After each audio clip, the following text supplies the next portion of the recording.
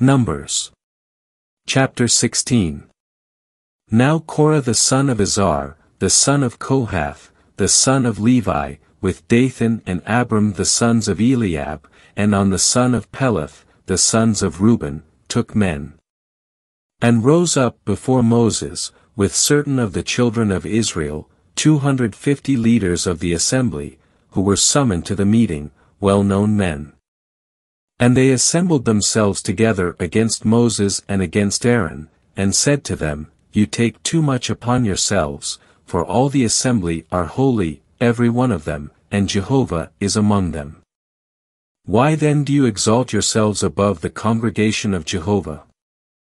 And when Moses heard this, he fell on his face. And he spoke to Korah and to all his company, saying, In the morning Jehovah will make known who is his and who is holy, and will bring him near to himself, even the one whom he will choose he will bring near to himself. Do this, take censers for yourselves, Korah and all your company. And put fire in them, and put incense on them before Jehovah tomorrow, and the man whom Jehovah chooses, he shall be holy. It is you who take too much upon yourselves, O sons of Levi. And Moses said to Korah, Hear now, O sons of Levi. Is it a small thing for you that the God of Israel has separated you from the assembly of Israel to bring you near to himself to do the service of the tabernacle of Jehovah and to stand before the assembly to minister to them? Or that he has brought you near, and all your brothers the sons of Levi with you? And do you seek the priesthood also? Therefore you and all your company are gathered together against Jehovah, but Aaron, what is he that you murmur against him? Then Moses sent word to call Dathan and Abiram the sons of Eliab, but they said, We will not come up. Is it not enough that you have brought us up out of a land flowing with milk and honey to have us die in the wilderness, but must you also exercise leadership over us? Indeed, you have not brought us into a land flowing with milk and honey, nor have you given us an inheritance of fields and vineyards. Will you put out the eyes of these men? We will not come up. Then Moses became very angry and said to Jehovah, Do not regard their offering. I have not taken a single donkey from them, nor have I done harm to any of them. And Moses said to Korah, You and all your company be present before Jehovah, both you and they along with Aaron, tomorrow.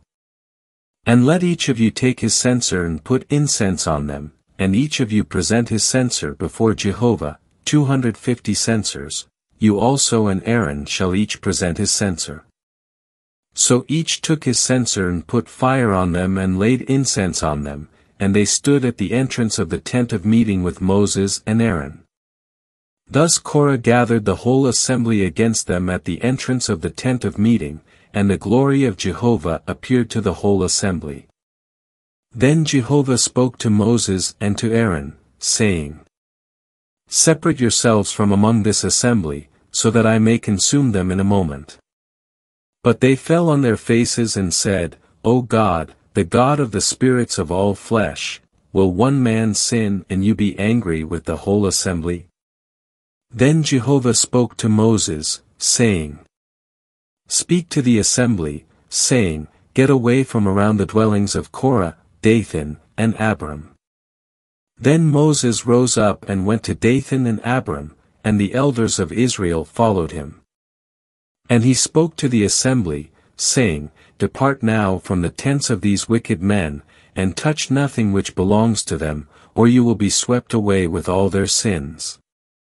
So they got away from around the dwellings of Korah, Dathan, and Abiram, and Dathan and Abiram came out, and stood at the entrance of their tents, with their wives and their children and their little ones. And Moses said, By this you shall know that Jehovah has sent me to do all these works, for it is not of myself. If these people die as all human beings die, or if what befalls all human beings befalls them, then Jehovah has not sent me. But if Jehovah brings about a new thing, and the ground opens its mouth and swallows them up with all that belongs to them, and they descend alive into Sheol, then you will understand that these men have despised Jehovah." And as soon as he finished speaking all these words, the ground that was under them was split open. So the earth opened its mouth and swallowed them up, along with their households and everyone who belonged to Korah and all their possessions. So they and all that belonged to them descended alive into Sheol, and the earth closed over them, and they perished from the midst of the congregation.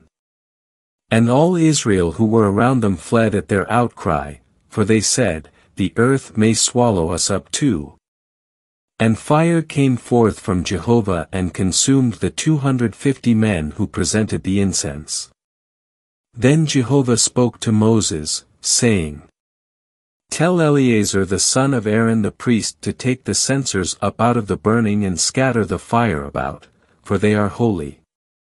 The censers of those who have sinned against their own lives, let them be made into beaten plates for a covering of the altar, for they presented them before Jehovah and they became holy.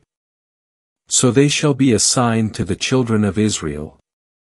And Eleazar the priest took the bronze censers which those who were burned had offered, and they beat them out as a covering of the altar, as a reminder to the children of Israel that no stranger who is not of the seed of Aaron may come near to burn incense before Jehovah, so that he does not become like Korah and his company, just as Jehovah had spoken to him through Moses.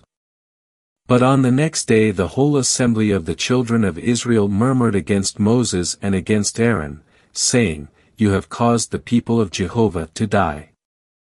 But when the assembly gathered against Moses and against Aaron, they looked toward the tent of meeting, and there the cloud was, covering it, and the glory of Jehovah appeared. And Moses and Aaron came to the front of the tent of meeting. Then Jehovah spoke to Moses, saying, "Get away from the midst of this assembly that I might consume them in a moment." And they fell upon their faces. And Moses said to Aaron, "Take the censer and put fire on it from the altar, and lay incense on it, and carry it quickly to the assembly, and make expiation for them. For wrath has gone forth from Jehovah, the plague has begun." And Aaron took it as Moses had said and ran into the midst of the assembly. And indeed the plague had begun among the people. So he put on the incense and made expiation for the people. And he stood between the dead and the living, and the plague was stopped. Now those who died by the plague were 14,700, besides those who died on account of Korah. So Aaron returned to Moses at the entrance of the tent of meeting when the plague had been stopped. Numbers. Chapter 17. Then Jehovah spoke to Moses, saying, "Speak to the children of Israel, and take from them rods, one for each father's house, 12 rods from all their leaders according to their fathers' houses. You shall write everyone's name upon his rod. And you shall write Aaron's name upon the rod of Levi, for there shall be one rod for the head of each of their fathers' houses. And you shall place them in the tent of meeting before the testimony, where I meet with you.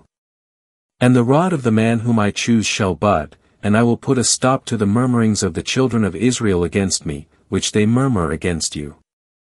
So Moses spoke to the children of Israel. And every one of their leaders gave him a rod, one rod for each leader according to their fathers' houses, 12 rods, with the rod of Aaron among their rods. And Moses placed the rods before Jehovah in the tent of the testimony. And on the next day Moses went into the tent of the testimony, and there was the rod of Aaron for the house of Levi. It had budded, it even put forth buds and produced blossoms and bore ripe almonds. And Moses brought out all the rods from before Jehovah to all the children of Israel, and they looked, and each one took his rod.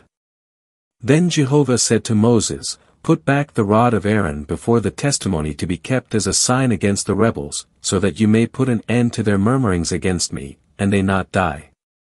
And Moses did so, just as Jehovah commanded him, so he did. And the children of Israel spoke to Moses, saying, "Alas, we die out, we perish, all of us perish. Everyone who comes near, who comes near to the tabernacle of Jehovah, dies. Are we to completely die out?